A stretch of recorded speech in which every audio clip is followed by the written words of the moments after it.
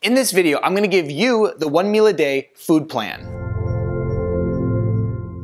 Hi, I'm Dr. Zarowski from NewVisionExcel.com. If you are new to the channel, it is such a pleasure to have you here with us today. If you want to excel your health and your life, be sure to subscribe, hit the bell notification, and you're gonna be well on your way. In this video, we're talking about the 1 meal a day food plan. You know, based on our comments and questions that we get here, I can see that a lot of people are really struggling with this. And in my other videos, I've covered 1 meal a day food options at like a 3,000 foot overview where I talk about percentages of fats and protein and carbs and that sort of thing. But a lot of people need a little bit more in-depth information. So that's what we're gonna cover today. Now, as you know, with 1 meal a day, instead of eating 3 meals a day, you're taking all 3 meals and you're just consuming one massive meal. And you're doing it in a 1 to 2 hour period. So when we look at that 1 meal a day, we have to really make it count. This is so important because, you know, I told you before that if you were following a 1 meal a day diet plan and you're eating whatever you want, it's a great way to drive nutritional deficits in the body. And when you look at 1 meal a day, technically it's not a diet, it's a strategy in which you're eating your meals. So technically you could really eat anything you wanted on 1 meal a day, but you know, if you've watched my other videos, that this is highly not recommended by me because once again, it's gonna drive those nutritional deficiencies. And so we want to focus on making this 1 meal a day count, and we want to make sure that in that 1 meal a day, we're getting a lot of different diversity in our food. We're getting a lot of different nutrient-dense foods. And so what we're gonna do is go through the OMAD food pyramid that I made right here for you. Now, in each category here, this is just kind of a starter right here. I couldn't write down every food. We'd have foods coming off of this board right here. So I couldn't write down every single food, but what it is it's gonna give you the idea as to how to start. And for further lists on this, go ahead and click on the diet that we follow. It's the Heal Yourself Cookbook and Diet Guide. We follow that down, and I'll put the link below so that you can get more information. But let's start with the high fiber vegetables here. And this is where you're gonna eat the bulk of your meal right here. Now what I did too is I listed the different high fiber vegetables in order of nutrient density, because what we want to do is we want to make sure that we're focusing on getting the most nutrient dense foods in our one meal. Now first here is kale, second is spinach, Brussels sprouts, broccoli, cucumber, and peppers, and then squash, okay? So an example of squash here is spaghetti, summer, and zucchini. And squash is actually gonna be listed twice, okay? Because it's gonna fall under the high fiber vegetables, and it's also gonna fall under the carb section. So there's two different types of squash there. So this is where we're gonna start the bulk of our meals right here, okay? Once again, this list continues on. However, you know, just for video purposes, you know, these are some really great nutritionally dense ones that you can really focus on getting into your diet so that you can get the most nutrient dense foods within that 1 meal a day.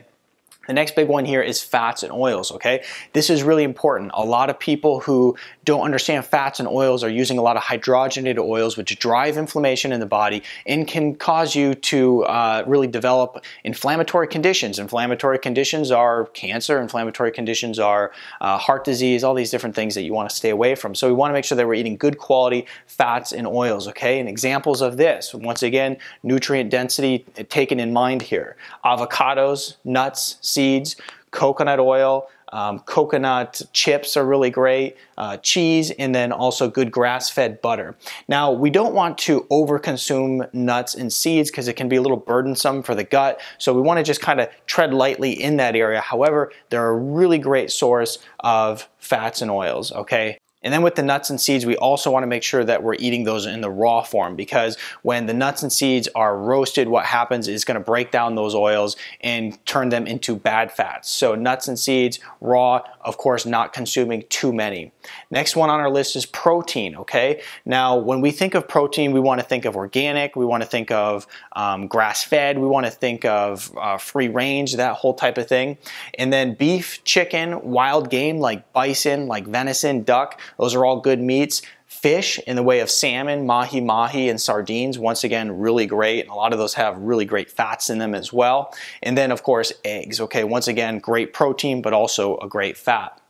Then on our carb list, this one's important because a lot of people who get into carbs tend to gravitate towards white bread, gravitate towards spaghetti, rice, that kind of thing, okay? Those are not nutrient-dense carbohydrates. So once again, as we're trying to just up the scale here on nutrient density, we want to focus on nutrient-dense carbohydrates. Sweet potatoes, beans, peas, tomatoes, squash, and within that squash, acorn, butternut, and winter squash. So these are some examples of really high quality carbohydrates, okay? Once again, we want to stick in that nutrient dense area.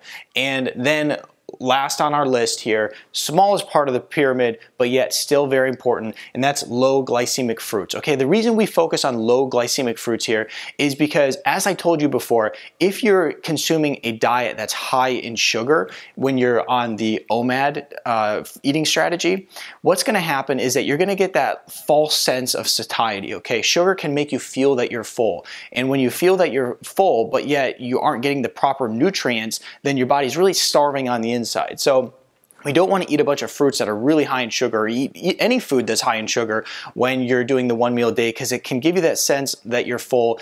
And then as a result of that, it can cause you to eat less calories, and that whole thing can kind of spiral out of control for people who aren't really diligent about their food. So an example of low glycemic fruits is going to be berries. So we're thinking blueberries, strawberries, blackberries, all those different types of berries, because they're loaded with antioxidants and they're also the most nutrient dense fruits.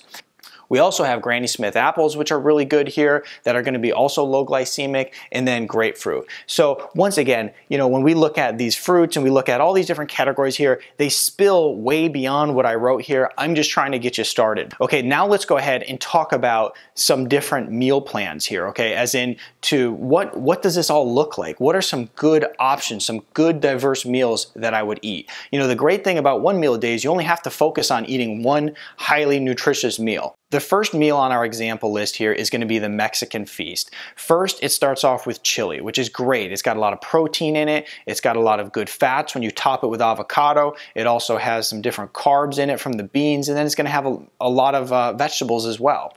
The next one is chicken fajitas. This is really our main portion. Chicken fajitas over black beans with all the fixings: lettuce, guacamole, sour cream, raw cheese, topped with some salsa. This is once again a very diverse meal. And then for dessert, what we can have is some chocolate coconut mousse topped with or with a side of really good mixed berries. And this is an excellent meal. Now remember, this is a big meal, but with 1 meal a day, it's supposed to be a big meal. Now jumping into our second meal, I'll go ahead and cover an example of an Italian feast. What this will include is starting off with a vegetable minestrone soup, a side salad with extra virgin olive oil and vinegar, and then grain-free biscuits with butter, spaghetti squash, sauce, and meatballs. Then for dessert, what we'll have is mini cheesecakes with strawberry sauce. Now what I'll do is I'll go ahead and post a link below of those example meal plans so you can go ahead and get the recipes for them and make them yourself. They're all really great options and ones I personally like a lot.